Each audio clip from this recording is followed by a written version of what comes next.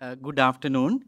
His Excellency Michael Appleton, New Zealand High Commissioner for Sri Lanka and Maldives. Our guest speaker today, Dr. Anura Jayasinghe, distinguished past presidents, secretary and the council members of the Sri Lanka Medical Association, members and invitees joining in person and also by Zoom.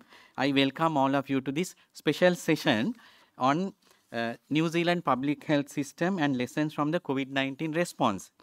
I would like to first and foremost welcome very warmly High Commissioner Appleton to the Sri Lanka Medical Association, and we would like to also pass on our best of wishes for you on your special day today.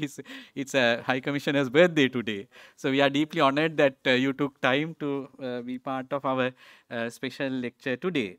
And I would also like to welcome our guest speaker, Dr. Anura Jayasinghe, who has been a friend and also a professional colleague who is also a community physician like myself.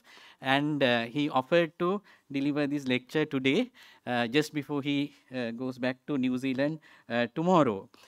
So the structure is that we will invite Anura to speak first on the topic for today, and then we'll have an open discussion, and then I will make some remarks and invite the High Commissioner to speak a few words. And we would like to build a relationship between Sri Lanka and New Zealand. This is the first time, and our High Commissioner Appleton is the first High Commissioner to Sri Lanka, the first embassy, the High Commission to be established in Sri Lanka, I think a year ago or so.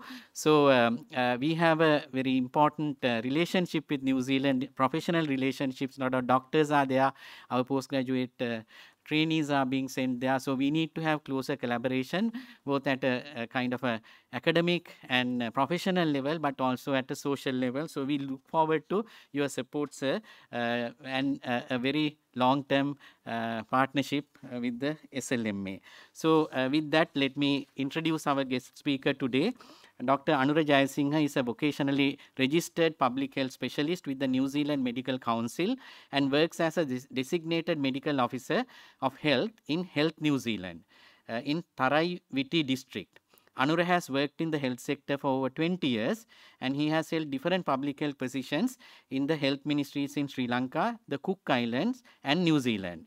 He has been working at the epidemiology unit for a long time, and he has master's and doctorate degrees in community medicine from the Postgraduate Institute of Medicine of University of Colombo. He is a fellow in public health medicine at the New Zealand College of Public Health Medicine and a former honorary fellow at the University of Melbourne. He led the COVID prevention and control programs as a designated medical officer of health in the Ministry of Health, New Zealand. Also, he guided the vaccination program and quarantine-free travel in Cook Islands of Ministry of Health. So, on behalf of the Council of Sri Lanka Medical Association, it's my great pleasure and honor to invite Anura to deliver the guest's lecture on New Zealand public health system and lessons from COVID-19 response. Over to you, Anura. Thank you very much, Vinya. Kia ora, good afternoon, and Aiboan. Welcome, Michael Appleton. I warmly welcome you as a Sri Lankan New Zealander and my teachers and friends and other supportive staff and who connect through the Zoom or online. So just I describe a little bit about New Zealand health system as well as our experience in COVID prevention and management. So I would like to spare time for the discussion because all this information you can get through Google or somewhere, but I think you would like to know my personal experience because I was a medical officer of health, work on the ground the time of COVID, before start the COVID and during COVID, and I was working there 3 years with the COVID. So just I show this slide because at the moment, New Zealand Ministry of Health is restructuring. This is mainly with the experience of the COVID pandemic. So for public health services delivered through district health board in New Zealand system, but now it is restructuring to deliver the service regionally, nationally. Ministry of Health is responsible for policy, strategic directions, and monitoring overall performance. Now it is transformed into public health agency and do the same task, including medical intelligence. Medical intelligence means manage health information, analysis, and interpretation. Maori is Aboriginal community in New Zealand, and over 15% of New Zealand population is Maori. Their health status are lower than that of the other ethnicities. Maori and European in New Zealand have treaty, it's called Treaty of Waitangi. So the New Zealand government has a mandate to get involved them with all programs and protect them. Therefore, all New Zealand services prioritize, tailored, and focus on Maori needs. In the new health structure, Maori Health Authority is responsible for advising the Maori health. Health New Zealand is responsible for day-to-day running of whole health system. I work in the Health New Zealand as a specialist in public health medicine and statutory officer called Designated Medical Officer of Health. Also, other services, other health services deliver through contract or commissioning service in New Zealand. This is the basic structure of New Zealand Health Service. Then we'll see how the public get health services in New Zealand, because it is important to see the structure, how public go to the healthcare and what the system arrange for them. If I say briefly, healthcare in New Zealand is a mixture of free services and subsidized services, where you pay a fee to cover some of the cost. For example, most hospital visits and visits to general practitioner for children aged under 13 are free of charge. GP's appointment for other age groups and picking up a prescription from the pharmacy do cost, even with a government subsidy. Accident Compensation Corporation Program, it is new, it's nice. ACC covers healthcare after accidents. In most cases, you won't have to pay, you don't want to pay for care after an accident. The Accident Compensation Corporation is a government agency that provides no fault personal injury. No fault mean no self-harms, no fault personal injuries. Cover for all New Zealand residents and visitors to New Zealand. Anyone needing emergency care in a hospital as a result of an accident will be covered by this ACC. ACC may also contribute to a wide range of medical costs associated with accident, including doctor's visits, treatments from various other health professionals, surgery, x-rays, and prescriptions. The National Immunization Schedule is the series of vaccines, like in Sri Lanka, that are offered free to babies, children, adolescents, and adults. Public health service, including some prophylaxis treatments and vaccines, are free for the public in case of disease outbreak, prevention, and management like COVID, measles. Almost all the services were free for the public in COVID management. Most of services related to COVID were free for visitors. Also free maternity care, free fertility service, 24/7 free medical advice services available in New Zealand. Who can access free health care in New Zealand?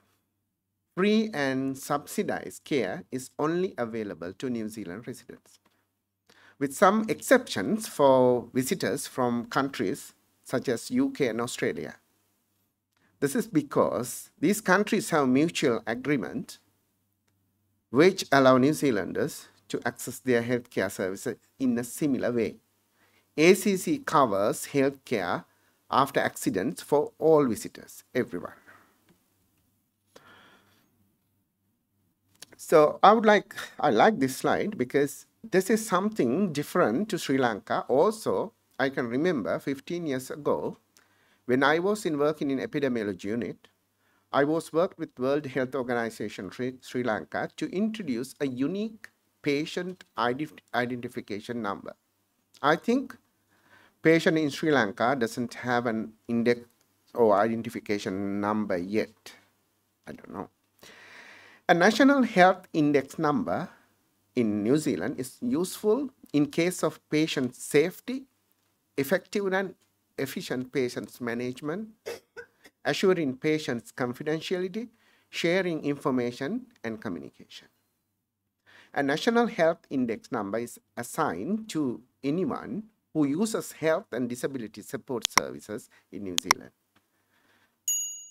This number matched to certain kind of information about you that is securely stored on a national health index: your name, address, date of birth, place of birth, gender, New Zealand residence, and citizenship status and ethnicity.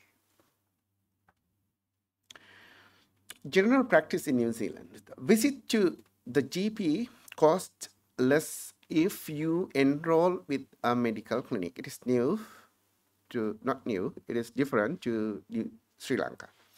If you enroll with one clinic, then visit a different one, your visit may cost more.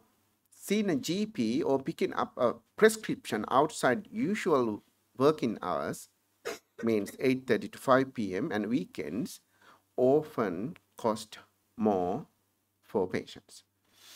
Most family doctors operate on an appointment-only basis, but some offers walk-in services. Non-urgent appointment at the hospital can generally only obtain by a referral from your GP. You don't need a referral in an emergency to attend hospital, but if you have attended an after hours, then you won't get, if you get a referral from your GP, you can get a priority. If you need a blood test, urine test, X-ray, ultrasound, or other diagnostic procedures, you can access these most of the time for free if you have been referred by your GP. There are some cases where you may have to pay for some tests. When I was working in the epidemiology in Sri Lanka, we designed a program with a medical information unit in the ministry to introduce patient information platform. This was one of our dreams those days. I think still it is a dream here. Manage My Health is a secure health portal used in New Zealand that empower people to take charge of their health and extend the capabilities of health practices to let them focus on patient care. At the moment, over 1.5 million Kiwis and over 600 health centers use this portal. Usually, I also check my my health to see my records and share my records with GP practices or other agencies. I show the first page of my personal record in this slide. I didn't put my personal details, but you can see. Manage My Health has made it simple and easy for you to take care of your and your family health. You can access the patient's portal online anytime, anywhere to connect with your clinic. Even if you don't see your doctor often, Manage My Health support to maintain your health and well-being. You can use the helpful online tools to improve your health, track your progress online. It is quick and easy to register. We can communicate with our GPs, see medications, request prescriptions, make appointments. The most interestingly, we can check our investigation report online when we give our samples to doctors. Very recently, New Zealand introduced immunization advice. It has fact sheets, vaccine updates, and more important information. I would invite you to visit this website and experience the client-friendly platform. You can generate the immunization schedule through this website. It is interactive. It is beautiful. I generate one under my name here to show you. Vaccination coverage is not that great in New Zealand, specifically among Maori people and Pacific people. Therefore, many vaccine promotion activities are going on to increase the vaccination coverage among children. You can see that the schedule of vaccination for the person. If you have a child, then you can generate the schedule and you can paste somewhere. Then easily you can see when you want to take your child to the doctor or vaccination center. There are many factors influence on the health status of the country. Budgetary allocation for the health services are one of the main things. 2 weeks ago, I presented at the World Congress on Public Health in Rome, Italy.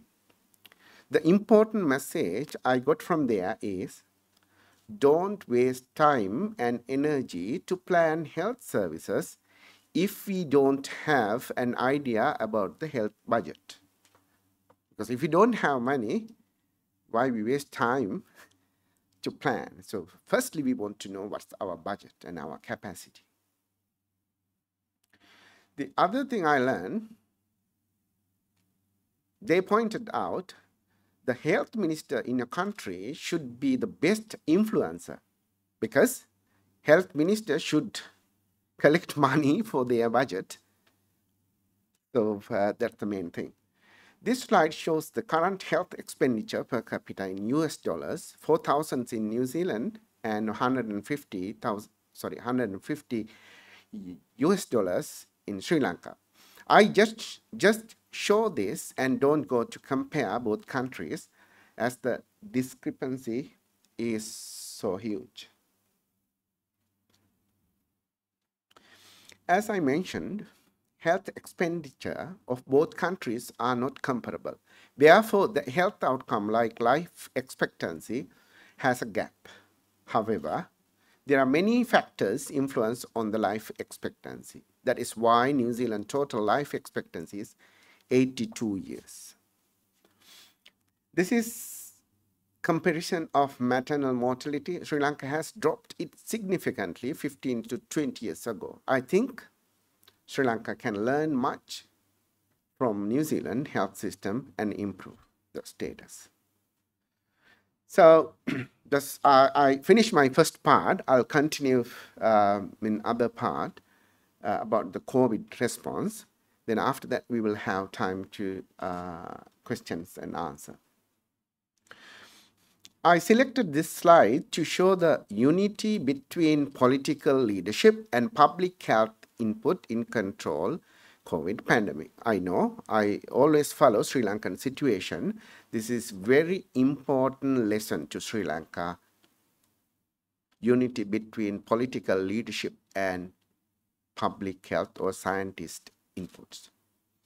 I worked as a medical officer of health in Southern District Health Board in New Zealand at the beginning of COVID pandemic. Medical officer of health is the lead public health statutory officer with the vested power of Ministry of Health Director General. In this picture, the smart man is Ashley Bloomfield, our former Director General. With the time limitation, I'm not going to describe the whole New Zealand COVID prevention program, but I'm proud to say New Zealand is one of the leading countries which control the pandemic with minimum harm to their people. We will have time for questions and answers at the end of this presentation. Then I can answer you a question if you have.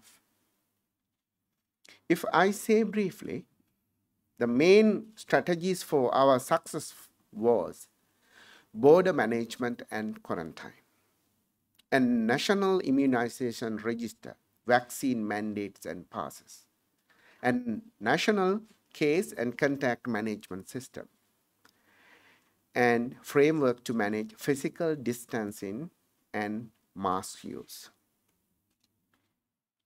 In this graph, you can see, unfortunately, COVID death rate in Sri Lanka is higher than New Zealand. But when we compare mortality statistics, New Zealand with other developed countries, New Zealand is the lowest mortality rate due to COVID, due to the strategies we follow to control and prevent COVID as well as prevent death. Due to complications, multi-organ failure, long-term effect, it is difficult to specify COVID deaths because some people get COVID 2-3 times at the moment. This slide shows the cumulative deaths from all causes compared to projection based on previous year. New Zealand death rate is lowest out of all developed countries, you can see here. In New Zealand, rollout vaccine and improved treatments before widespread infection during the pandemic's third year is one of the main effective intervention which reduced the mortality, because our people had or gained immunity against COVID once COVID come to the community. The immunity resulting from the cumulative effect of vaccination and prior expose is reducing the severity of infection and death. So this is my last slide. So I would say the reason for New Zealand's success, I don't go to discuss each and every task and items, but there are a lot of stories share with you. We not need to be hurried today when you can communicate with us and we can learn later. The reasons, the first one is taking a precautionary approach in the face of uncertainty. Initially, we don't know the virus. Initially, we don't know the investigation or treatment, whatever. We didn't have vaccine. But with the scientific evidence, political leadership taken proper and brave actions. We do not know whether future variants will be more or less virulent. The other thing is Omicron shows high capacity for reinfection, which will need to be managed if these variants remain dominant. We did many predictions, projections, and planned public health response. Just we get COVID, or before get the COVID to New Zealand, our intelligence unit prepare predictions and a lot of scientific studies, and they train our people, they establish training centers, investigation centers, hospitals, and preparation is very, very advanced in New Zealand at the time of COVID pandemic. Enhancing equity, most vulnerable, such as low-income people are vulnerable, you know. Elderly, comorbidities, Pacific and Maori people were highly vulnerable. Population level focus to individual measures like vaccination, mask use, and self-isolation. These are the main thing. We highly prioritize the services for these highly vulnerable people because we wanted to prevent death. Another thing is improving communication, policy responsiveness, and trust. The New Zealand government enhanced public trust by showing that the response is risk-based, not political, based on political agenda. It's a risk-based and scientific-based communication. For example, by phasing out travel restriction and border isolation requirement. It's highly impact on COVID control in New Zealand and prevent deaths. Improving evidence-informed leadership and adaptability. New Zealand science-based strategic response has been generally successful. It has at time been reactive rather than proactive. We reactive, we get lessons from other countries, we gather information, we analyze the information, we use a lot of mathematical models to see how many cases we'll get, and we prepare our hospital, ICU, and set up everything. So that's the secret of control death in New Zealand. Invest in public health infrastructure is other things. Train people, allocate money, find other resources, lab facilities, and everything. So, as the conclusion, I would say the New Zealand COVID prevention and control and successful story is due to the scientific based preparedness, no other magic. And also, New Zealand people are responsible and accountable and love each other. So they do their stuff to protect others. They usually don't ask to do things, gods or someone. They do their stuff themselves. So it is the main thing I observe as a Sri Lankan in New Zealand. So if we follow the same science, we can get the same results in Sri Lanka because we have a lot of resources and people and like-minded and supportive people. Okay, I think I finished my prepared lecture. So this is the time to discuss, and if I can answer something, I can answer, or later on I can find some information if I don't know, or just I can lead you to find the answer. Thank you very much, Anura. So you can join the panel here, and then we have questions. So thank you very much, Dr. Jai Singh, for that excellent presentation. I'm sure there are a lot of questions. So if you like, you can sit here and answer.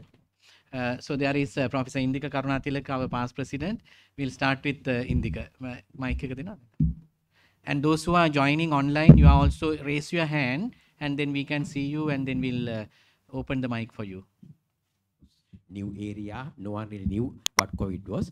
Actually, the first national level seminar on COVID was held in this very venue on February 2020. And as you may be aware, there were a lot of travel restrictions and a lot of mobility restrictions during the early part. And therefore, initially, it was very much under control. Minimal deaths and even the number of patients were very limited. However, later, the interest has a little bit waned and gone down, and some of the precautionary measures were relaxed. And most importantly, the focus on the areas that you mentioned have gone a bit onto the digression. So therefore, around say latter part of 2020, there was one peak, and more importantly, you may remember in 2021, around May, June, there was a catastrophic situation where thousands and thousands of patients were being reported, and that was very unusual because that has never been the case, and hundreds of people dying, and the health system was on the verge of collapse during that time period.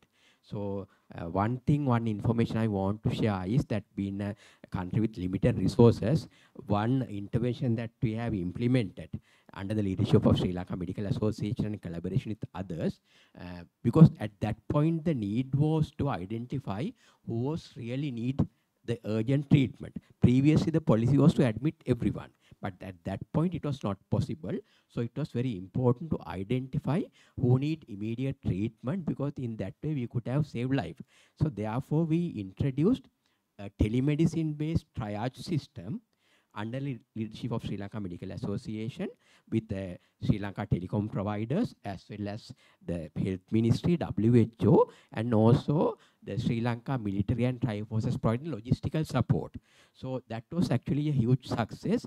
The basic plan was the patients could call volunteer doctors, helpline doctors, through any mobile or landline, and it's completely free of charge, and they can tell their symptoms, and based on few questions, the doctors were trained to identify their situation, whether they need urgent treatment or they can wait at home or they need delayed admission with few questions based on the number of days of fever, shortness of breath, so on and so forth.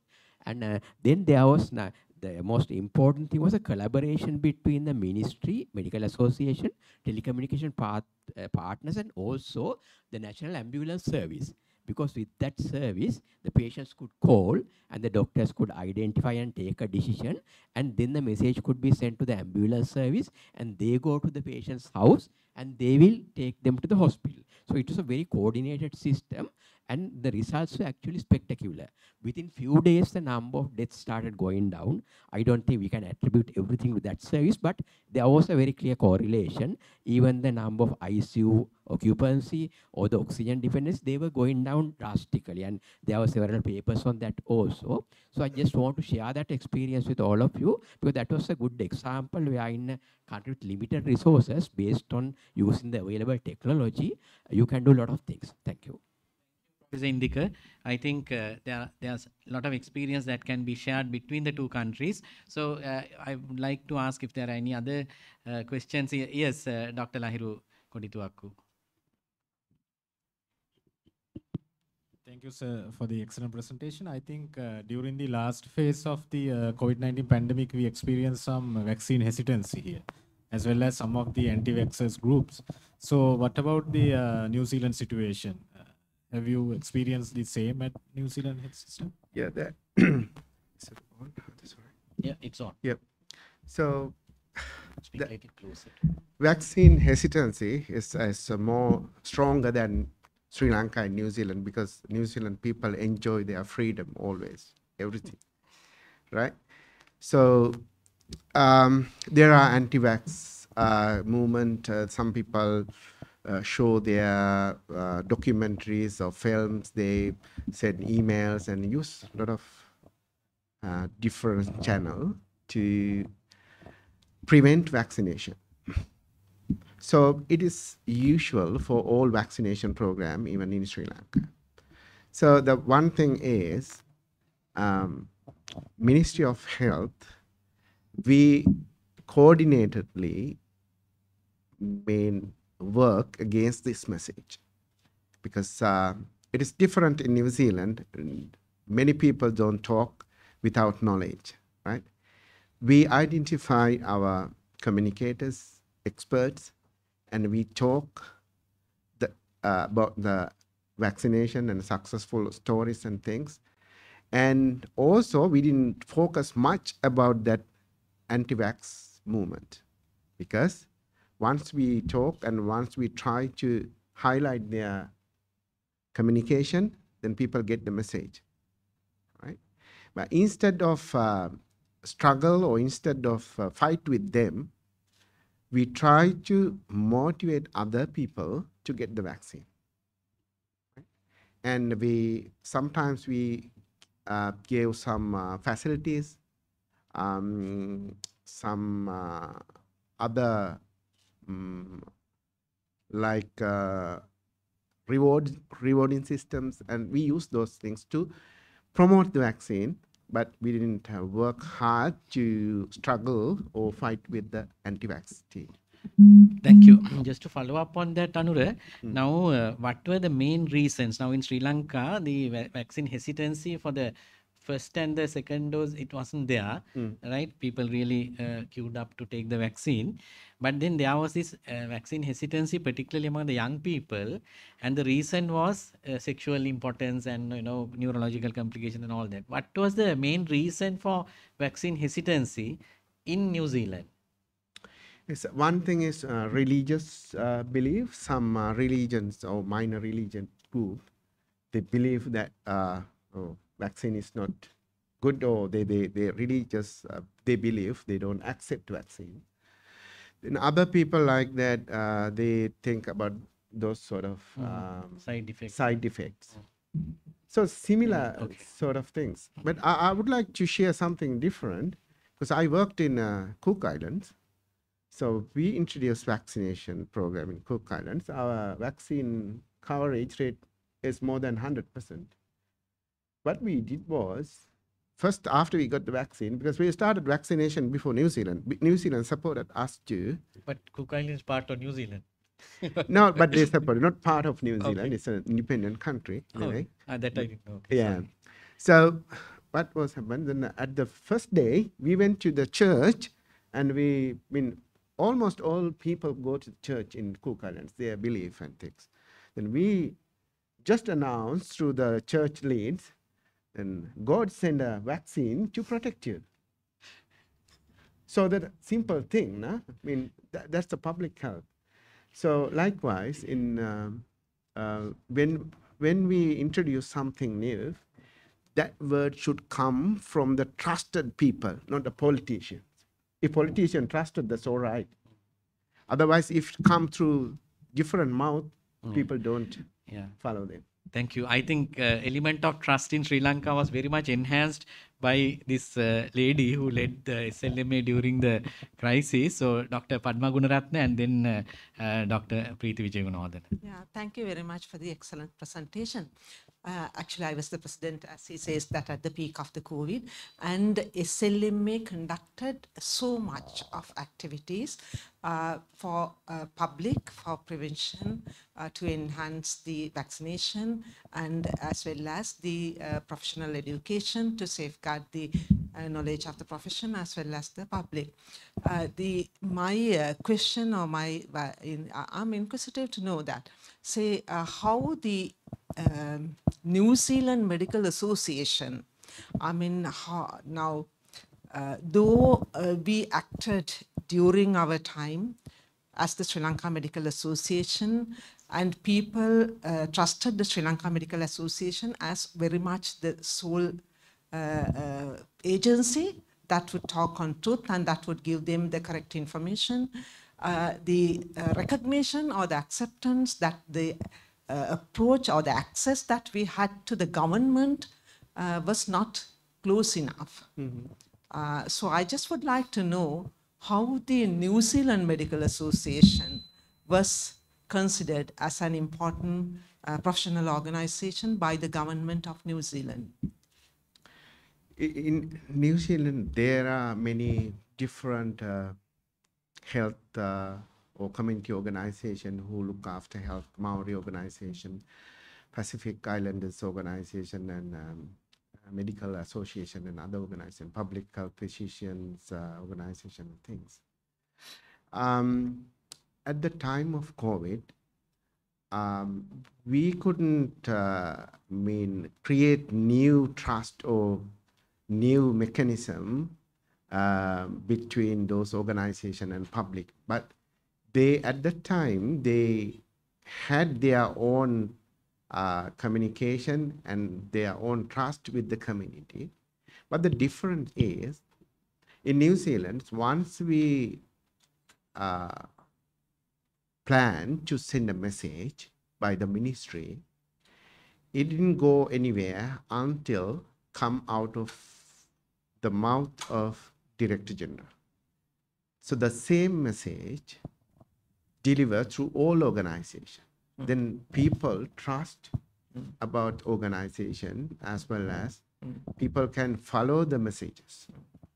So there are many different messaging system like Amikapani or something. So, sorry. And also for the problem in Sri Lanka is very much for each and everything is the racism, and how the Muslim dead bodies, when they were cremated here, when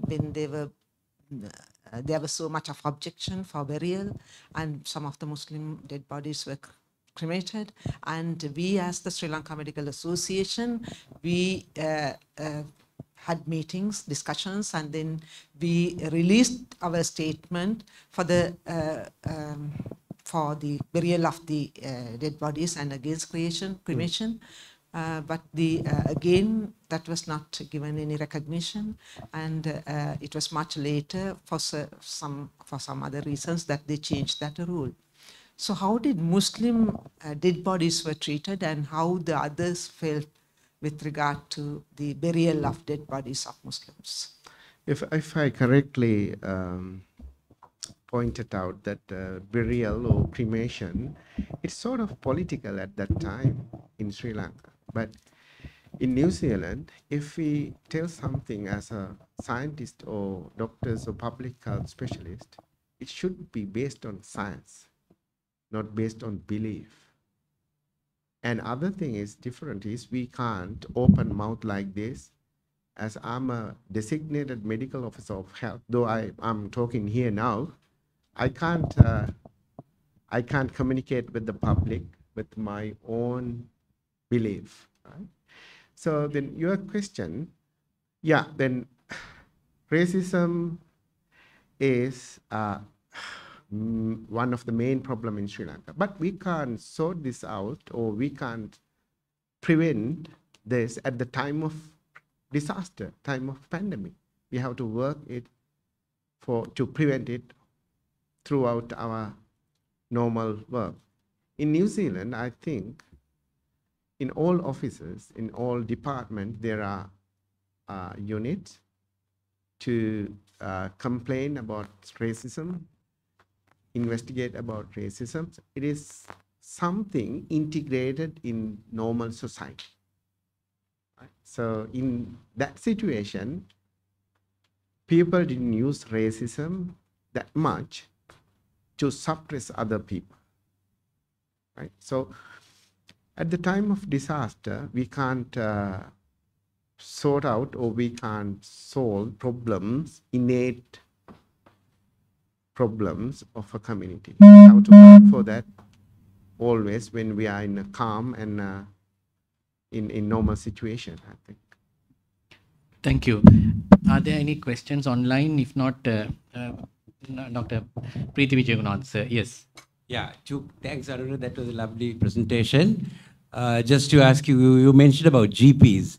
Were all GPs involved in this national program, or was it sort of part-time or whatever? You know, because I see in this country, GPs who were in the private sector did their part very well, especially the trained GPs. But we also have a lot of quacks who treat people all the time, and a lot of wrong medications were given, and a lot of criticism was there, classifying them as GPs. That's one question.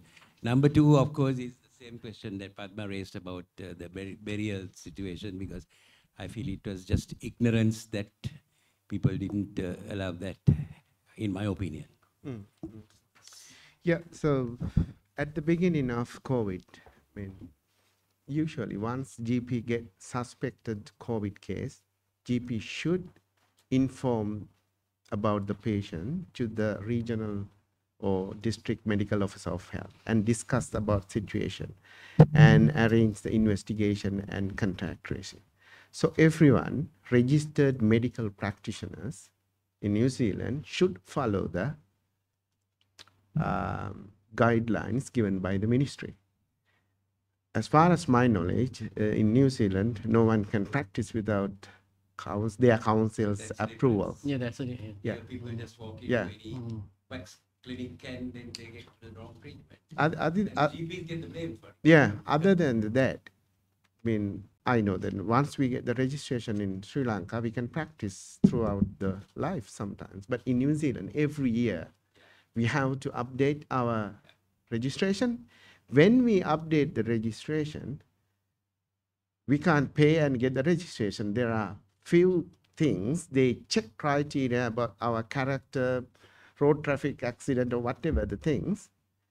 And after assess our situation, if we are eligible to get the registration, then we can continue our medical practice. Otherwise, we have to do something else. So it is different, totally different. Yeah. Yeah, another question, Dr. Arun. So you explained about the scientific basis and the New Zealand government is always going by the science. So in Sri Lanka also we saw the government is supporting some sort of up to certain extent for the research in COVID and the things. How about the New Zealand situation for mainly for the molecular basis and the research work, the support? So initially, when I don't know much about that, but initially when people invest for vaccination, New Zealand also contributed for finding vaccination for the COVID. Then we wanted to check COVID variants and COVID testing. So then New Zealand government identified significant amount of money to invest for that. Now, then after that, change the variants. No? So the type of COVID. Now also, still we are maintain that molecular studies, because who knows, sometimes it change. So still we are, then I don't think in Sri Lanka, still you do the surveillance, but in New Zealand, still we do surveillance, not only public health surveillance, laboratory surveillance, hospital surveillance. We continue, then they have identified that sector as important part of outbreak management or pandemic management. So the money is one thing, that the bulk of money is one thing, but identification of important area is something else. Although we have money, so if we don't use it properly, we can't get the effective outcome. Yeah. Thank you. Yeah. Madam Kalyan. Yeah, Yeah. in the pandemic management, now in Sri Lanka, we had to, because the health personnel were not enough to support all the work. I think we got the help of armed forces. What was the position in that country, in your country? Because in New Zealand, we don't have armed forces. At all. Yeah, then we have some people. Yeah. Yeah. Yeah, but they are not armed forces. They're forces. they have, but mainly they support for disaster and things. So we didn't have a significant number of people. So in that situation, we wanted people for contact tracing and other things. So we get support from volunteers. So we train volunteers. Government identify funds to train volunteers. Not volunteers mean people who work in other sectors. So in our office, maybe 2-3 times of the usual staff is recruited for the COVID prevention. We train and they're working for 3 years now. The one aspect where our military and police were involved in the COVID response was in the MIQ, the Managed Isolation and Quarantine System. It was military and police that were providing security for those facilities, not private security guards. So that was but our number of personnel are far less than in Sri Lanka proportionally, and so it would not have been practical for our military to have as significant a role as they did in Sri Lanka. Thank you, High Commissioner. So we close the Q&A now. You have to be very quick. Yes. Please, Michael. Thank you again. Again, related to the comment that was made by Dr. Dr. Kalyan Kuruge.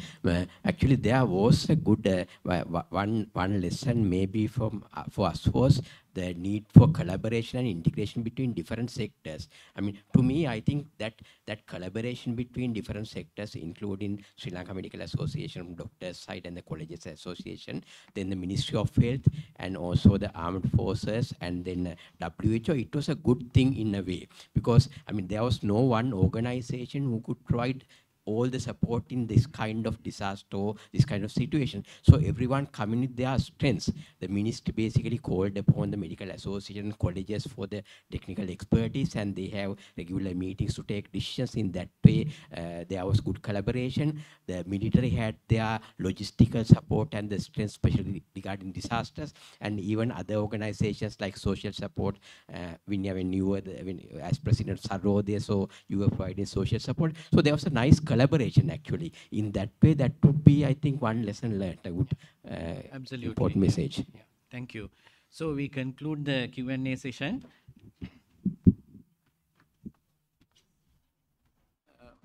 So I thank Dr. Anura Jaisingh for that excellent presentation and also for that lively Q&A session.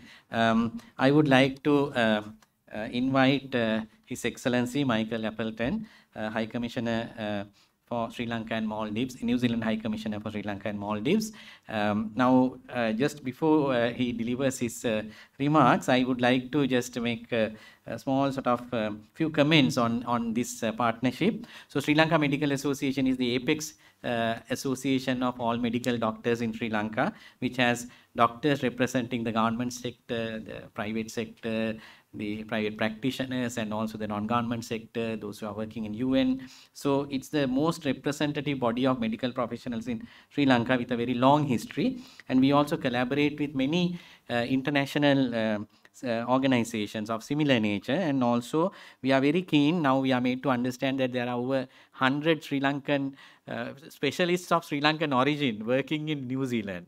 And also it is a place where most of our younger doctors prefer to go for their postgraduate training. And our secretary himself was trained in New Zealand, so there are many others, and there's a lot of opportunities for research collaboration as well. And we have, I'm made to understand there's about 15,000 to 20,000 Sri Lankan New Zealand Sri Lankan population there. And so we would like to have, now that we have a High Commission also here, to have greater collaboration at a very professional level, technical level, and also at a social level as well.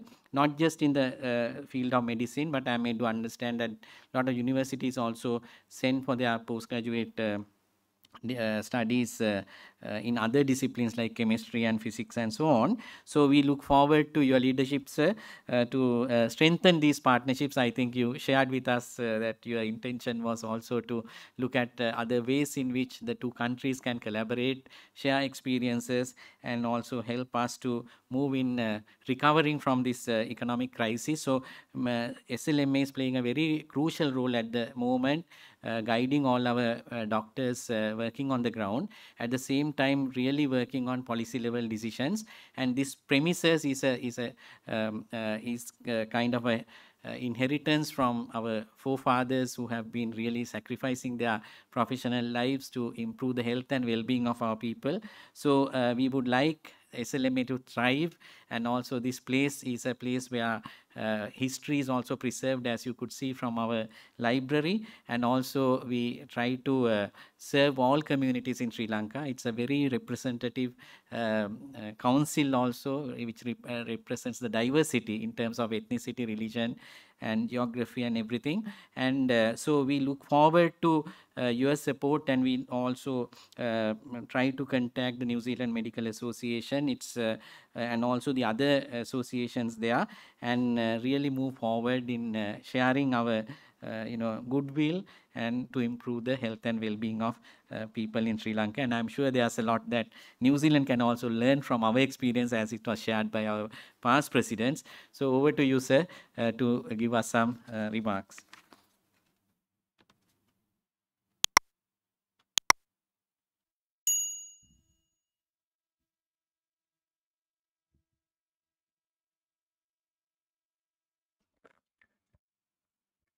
Well, first, I just want to say thank you very much to the president for his invitation to come here. We met recently, and he told me that one of his many roles in life is leading the Sri Lanka Medical Association, and I was delighted to be able to visit this important historical institution. I also just wanted to say at the outset, congratulations for holding this talk, Dr. Anura, I found that very interesting, and I think your insights into the New Zealand experience were very incisive and of great relevance to the audience here.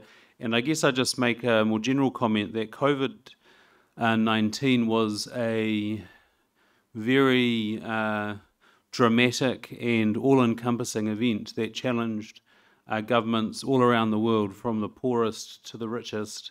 Not just the doctors. It wasn't just a medical problem. It was a communication problem. It was a political problem. It was a diplomatic problem, and it was a scientific problem as well. And I think all parts of all governments had to work together around the world to try and get the best outcome for our people.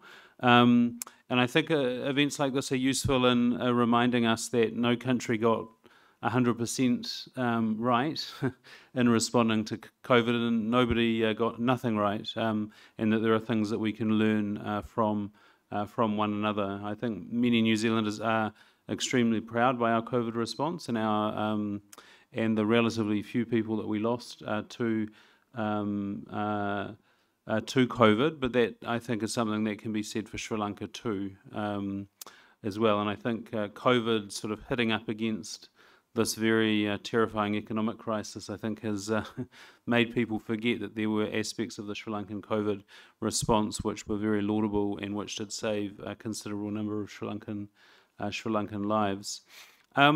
Just talking a bit briefly, because you mentioned it about the New Zealand-Sri Lanka relationship, it's true that I am the first New Zealand High Commissioner based here in Sri Lanka, and I will be the first of many. I've been here 2 years now, 2 of 3 years, which means that the hunt is already on for my successor. But the good thing I wanted to say about this is that the Sri Lankan government still intends to open a High Commission in Wellington.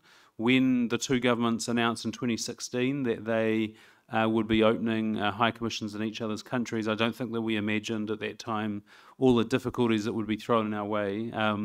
Obviously in Sri Lanka there was the Easter Sunday bombings and then COVID, which made our opening in Sri Lanka much more complicated, but they also have complicated the job of the Sri Lankan government in opening a High Commission in Wellington. But my understanding is that once the immediate economic crisis is passed in the next few years, that they will move forward with that as well. And I think as you talk about collaboration between our two countries, that will make it much easier too, to have a Sri Lankan High Commissioner based in New Zealand.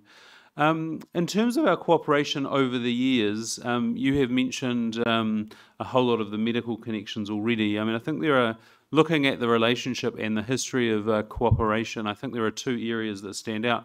One is agriculture, because it is a absolute cornerstone of the New Zealand economy, and it is something that Sri Lanka has been seeking to do better and better over time. So one of the very first things the New Zealand government did in Sri Lanka after Sri Lanka became independent was to build a dairy farm to help the Sri Lankan industry develop its practices. And our cooperation with Sri Lanka on dairy issues continues to this very day. Most of what I've been doing the last week has been supporting visits by high-level agricultural delegations to Sri Lanka who are trying to help the Sri Lankan agricultural sector during this economic crisis. So that's always been one big focus, but the other big focus has always been education. Education, and it has sometimes taken the form of scholarships. In the early days, scholarships from Sri Lankan doctors coming to learn, or students coming to learn how to be doctors in New Zealand. It also took the form of an intensive program in the dental nursing system in Sri Lanka. There was a significant investment by New Zealand in that in the early years, and there continue to be lots of initiatives to try to get more and more Sri Lankans to come to New Zealand. Usually at the postgraduate level, but I guess with medicine that's slightly different. But we absolutely agree with what you said, that New Zealand has hugely benefited from its very large Sri Lankan community. Dr. Anura follows in the footsteps of Sri Lankan doctors who have been travelling to New Zealand for decades.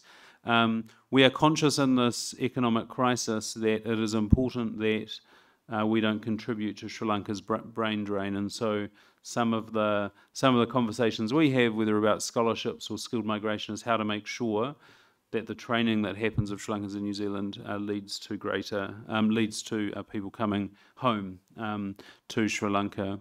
I suppose the last thing I'd say about that is cooperation on the medical side. We're very the New Zealand government are very supportive of that. That's going to have to be driven largely by the respective medical associations and health systems and so on. But we are definitely here to help. And if there are specific people that you want to be connected to or advice that you may have, we're definitely here to help with that. Our role really here is to facilitate the connection between Sri Lankans and New Zealanders who want to do more together. So we're absolutely here to help. So that's all I'll really say. I just want to thank you again for the invitation. It was a great honour to walk through your historical library and see these books that are hundreds of years old.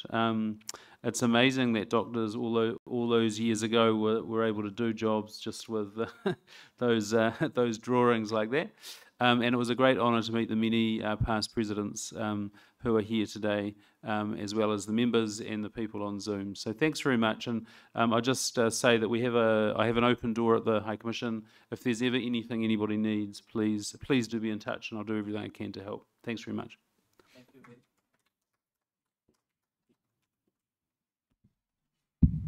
Thank you very much, Your Excellency. I would like to invite Dr. Sanjit Edrisinghe to deliver the vote of thanks. Thank you, sir. So, as Sri Lanka Medical Association, I would like to thank the Ambassador, New Zealand Ambassador, Mr. Michael Appleton, as well as our guest speaker, Dr. Anura Jayasinghe.